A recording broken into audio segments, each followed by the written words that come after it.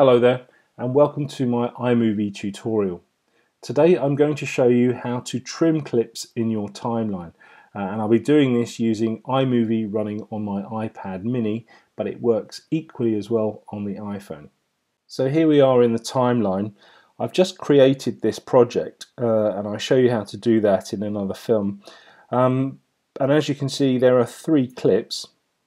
Now what happens when you first create a project is that it brings the clips in from your media library as they are. So 9 times out of 10 they are too long, or they have bits that you don't need and you need to shorten them in some way. Now we can do that in 2 ways. We can either trim or we can split. So the first thing I'm going to show you is how to trim a clip. So to do this, we highlight the clip that we wish to trim. So for instance, this first clip here, let's click it. And what you'll see is that it's put a yellow border around the clip, and at either end, that border is slightly thicker.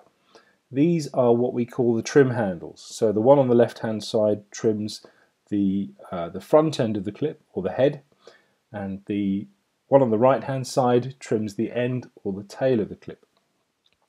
So if we just press and hold on the left hand handle, we can then drag the beginning back.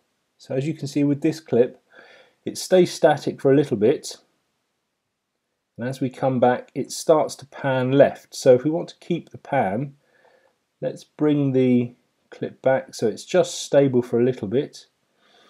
And let's scroll along, highlight it again, and pick up the tail trim handle, and then move that back until we get to the point where we want. Okay, so that's the clip running backwards now. So if we run it forwards, it's panning left, and there it's settled. So that's the clip we want. And let's just watch that just to make sure. There we go, it's panning nicely. So there we go, that's that clip trimmed.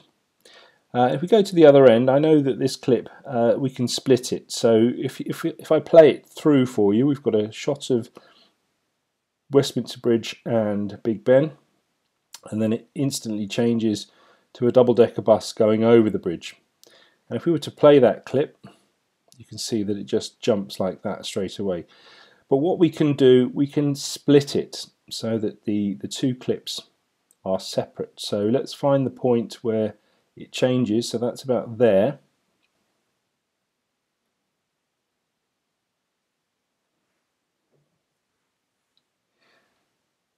So as you can see now, it has split the clip.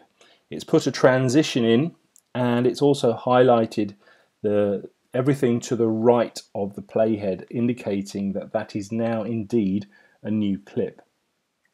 And again, we can do the same if we're holding on to a clip longer than we need to. So for instance, again, the shot of Westminster Bridge at the moment, that clip, let's see how long that is. So it's fairly long. It's a lot longer than we actually need. So if we come back, let the clip play. So 1, 2, 3, 4, 5. Highlight it, split it, and then we can do anything we like with this clip. We can move it by pressing it and moving it around, or we could just delete it straight away. So let's just hit the delete button on the right hand side here, and it's gone. So there we go, that's how you trim and split clips. If you have any questions, please leave a comment, but in the meantime, thank you for watching. Please like and share and check out some of my other films.